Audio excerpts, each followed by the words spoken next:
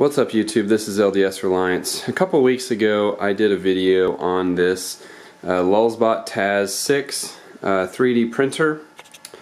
I can zoom out a bit here, yeah.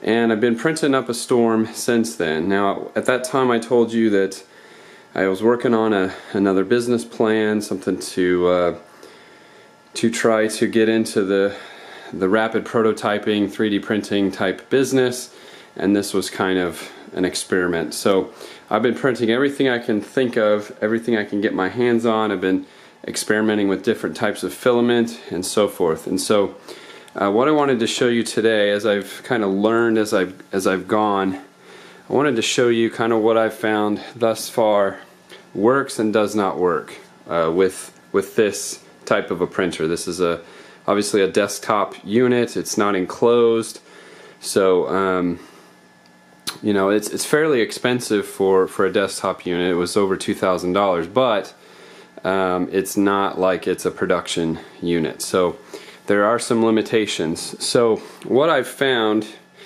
you probably won't be able to recognize what this is. This is actually like a Warhammer figure that I downloaded from Thingiverse. And you can't recognize it because it has support material on it. And what I mean by that is, you see this part over here that's kind of porous looking, as opposed to this part over here which is more finished looking. That is because this is support material. What happens is, if I printed it like this, which I did, the printer starts at the bottom and lays down material and goes up in slices like this. So what happens is, when there's a part like this that sticks out to the side and has no layers below it, what the printer will have to do is build up some material below it to support that structure, and that's called support material. And what you have to do when you're finished with a print like this print took about 13 hours, 14 hours to print, and afterward you got to spend a little bit of time removing that material, and it's attached, so you're going to have to, what I'm going to do is use a Dremel to remove that material. Sometimes you can use an X-Acto knife if it's small enough, but this is fairly substantial amount of support material to the effect that you can't even tell really what it is. A couple other things that I've learned. You can print, this is a Game Boy, a Pi Girl case, if you've heard of that. Basically it's a kind of a new age Game Boy that you can make. This was actually printed on a production level machine. I went to demo it at a business here in the Dallas area, and they printed this out for me. So comparing that to my version that I printed out, there's not a ton of differences, as you can see.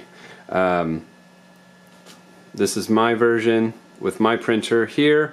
This is the $200,000 machine that printed out this side right here. So a little bit better detail, but as far as quality wise and durability wise, there's no difference. And there wasn't much of a time difference either. This one took about an hour and a half to print, and I think this was about 2 hours to print. So they are faster, but not like radically faster. And there's not as many artifacts on this side from the like production level one. There's not as many imperfections and blemishes. So that will be critical, you know, if and when I get to the point where I need to produce these for end user products. But I was really surprised at how good the home units will operate compared to the production ones. The technology is not perfect yet, even on the production side of things, and so the market has a little ways to go on that, but this is obviously a little better. The other thing, this is the final thing that I wanted to cover is the difference between a good design and a bad design. This is obviously a piece that was printed. This is that Lulzbot, it was a design that Lulzbot sends with the printer that you print out for your first print. And so, I mean, they spent a lot of time perfecting this, and it's good. There's no real artifacts, there's no major problems, and this was printed without support material, so this is pretty good. They don't get a whole lot better than this. This was not printed on high detail settings either. This was just printed on regular settings. So and I'll show you an example of one that was not designed well. This was supposed to be like a wristband, kind of like a watch. Let's see if my camera can zoom. So obviously lots of artifacts, lots of imperfections in this as it printed out. The slicer did not do a great job of, and it just wasn't designed super well. And it did not print. It was supposed to print without support material, but it didn't. I don't know why. I stopped it at this point. Anyway, so something like this is not. What I'm trying to say is that the part of the quality difference that you're going to find in things that are 3D printed is going to be on the design end of things. You really need a quality engineer or quality person with an eye for detail and that's got some experience. You can really tell something that's kind of amateurish versus something that was kind of professionally designed and done on the front end in the software before you go to hardware to print it out. So anyway, just a couple things. There's also a lot of tips and tricks. You'll see over here I've got cotton balls and alcohol, and that little container over there is full of a 10-to-1 mixture of wood glue to water, or water to wood glue actually, 10 parts water to 1 part wood glue. And that's what you have to do. There's tips and tricks between the different filaments on how to prepare the bed on a printer like this. What you have to do, and I failed on this a couple times, but if your model doesn't adhere to the surface, it will move slightly as the head goes back and forth printing. And what you end up with, let me see if I can grab an example.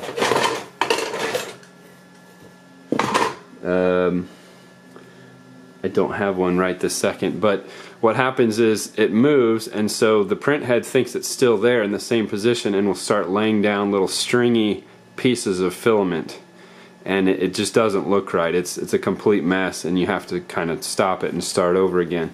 So what you have to do is, for PLA like this material, you put down alcohol, rubbing alcohol on there to kind of get every bit of oil and stuff off of there so that you've got a nice pristine clean surface. But that's not enough for ABS and some other materials. You actually have to put a thin layer of glue down to get it to adhere, and then obviously you just pop it off afterward and clean up the bed surface. So anyway, just a couple tips and tricks that I've learned thus far, some limitations, some positive things, some you know, things to watch out for, some hurdles that you'll run into. But that's kind of, after 2 or 3 weeks, that's kind of what I've learned thus far, guys. And I do intend to make 3D printing videos in the future.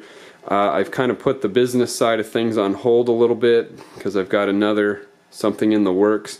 So I'm not going to go ahead and start that channel like I mentioned right just yet, but I do intend to do a few more 3D printing videos in the future. So stay tuned for that, and thanks for watching.